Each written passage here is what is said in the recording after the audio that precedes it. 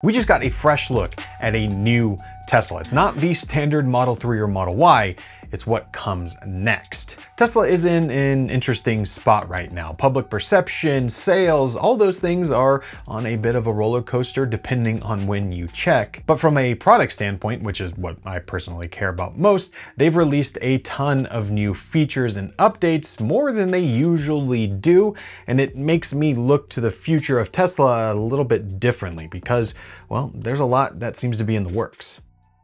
It's clear that customers and shareholders want Tesla to do certain things. What those things are really depends from person to person. Over the last few years, especially the last few months, Tesla has done quite a bit. We got the refreshed Model S and X with the slight facelift. They brought in a rear-wheel drive Cybertruck and then took it away. They updated the Model 3 and Model Y along with different variants inside those. And the latest thing is that standard range Model 3 and Model Y. The Model Y, of course, being the more interesting of the two because of how different it is from the traditional, or I guess premium, Model Y. Not to mention the Optimus updates, the full self-driving updates, robotaxi updates. Tesla has been busy. But for nearly everything we've seen, they're really just updates on products we already have. I mean, yeah, Optimus is new, but it's not really a product you can get. Everything else, though, is just incremental updates to make the products better and better, which I'm not against, that's a good thing. But with those updates, it makes me want to look to the future for what comes next. And really the biggest place to look and where we've seen some recent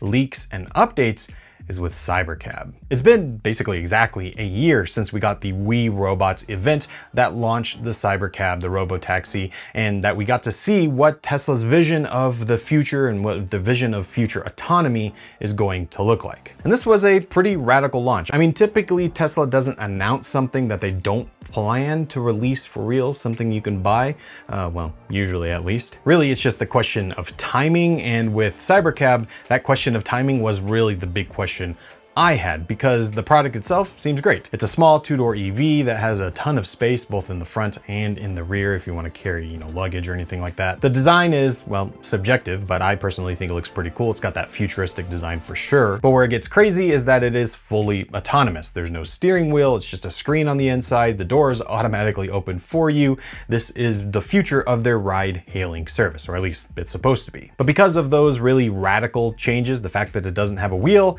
well, I mean, I wouldn't blame you if you thought there's no way that this is ever actually going to come to the market, or at least not for years and years to come. But it seems from recent leaks that that might actually not be the case, and that we will actually see this thing on the road pretty soon. Real quick though, before we continue, I want to thank this video's sponsor, Jackery. This is their Solar Generator 1000 V2. I've been using this for months and months at this point. It's one of my go-to power stations. And these days it seems that everything needs power in some way, shape, or form. So having more of it, well, that's never a bad thing, especially when you can take it with you. Now this is a 1070 watt-hour battery, and it has 1500 watts of AC power. So you can power a ton of things like coffee makers, appliances, CPAP machines. I mean, really anything you need, it can power it as long as it's within the limit. And for me, I use these when I'm out on the go, like in the mountains. I've got a refrigerator that I can power with it. I've got, a heated blanket I can power. Like I said, seems like everything these days needs to be plugged in.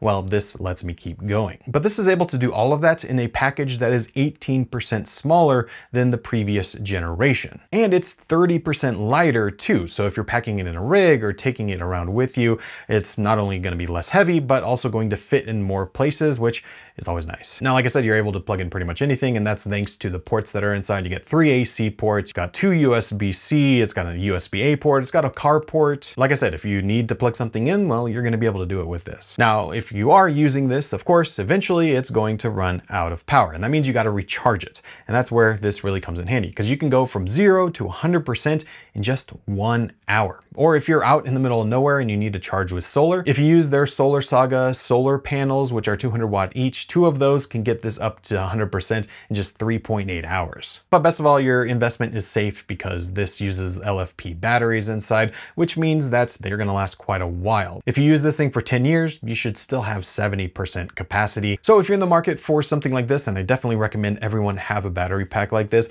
check out the links down in the description. You'll be able to find the best prices possible. And if you've been considering picking up a battery like this, well, Jackery is one of the best places to start.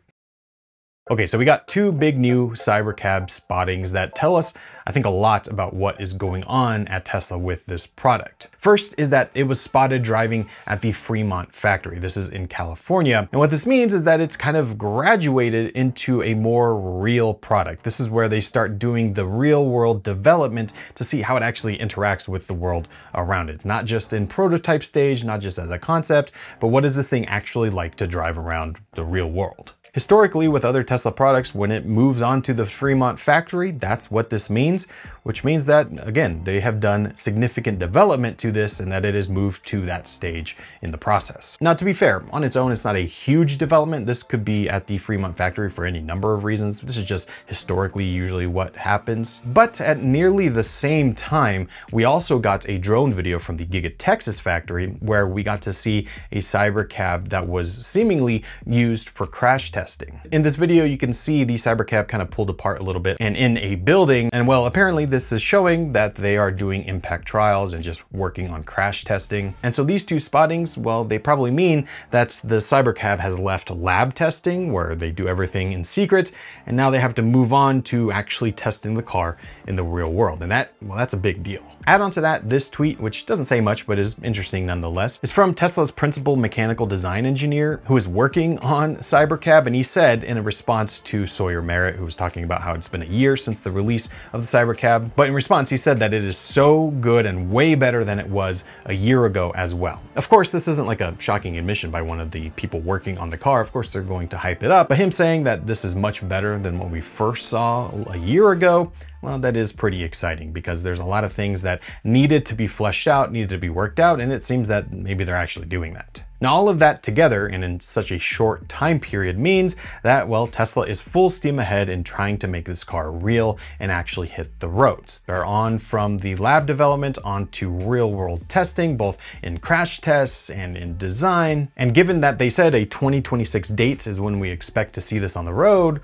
well, maybe they might actually hit that. Well, maybe. And I say maybe because the biggest question here actually has absolutely nothing to do with the car itself, but rather the software that it's running, because Cybercab is unique from every other Tesla.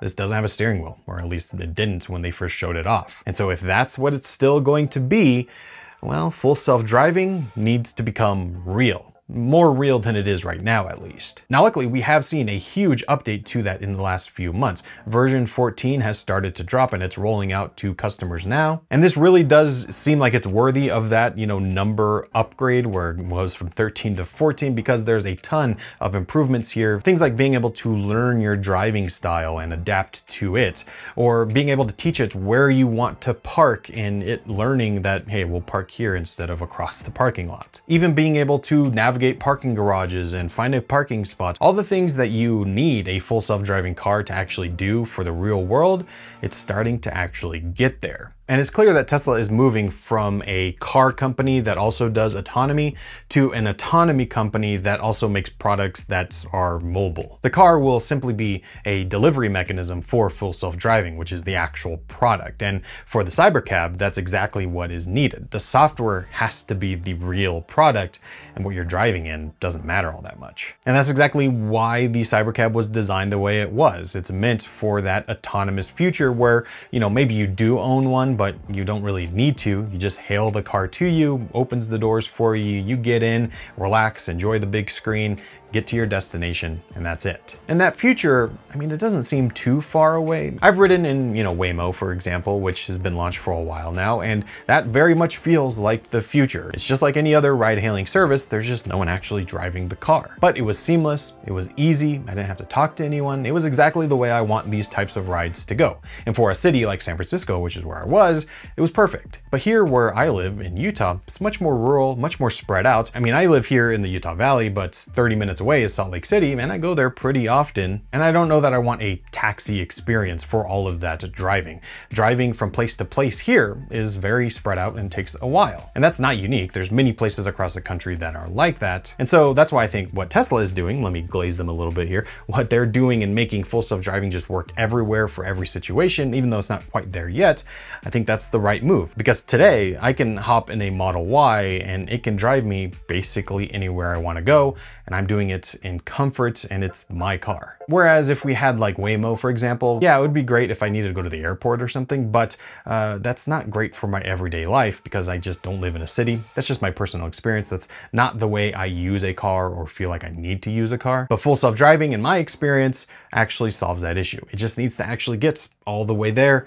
And well, it seems like it's getting close. But that's really what it comes down to. When full self-driving will be a real product, something that they can launch and use anywhere without much restriction at all. Because without that, I don't know how useful a Cybercab really is. I mean, sure, they can build just a few of them for their own robotaxi fleet, but that didn't seem to be the ultimate goal when they launched it. It seems like they really want people to buy these and use them as their own cars. But if full self-driving just isn't reliable, I still need a steering wheel so I can take over every once in a while. But even with all those questions up in the air, Tesla seems to be full steam ahead at trying to make this future world a reality. And considering Cybercab is still in full development and seems like it's moving along nicely, that gets me pretty excited.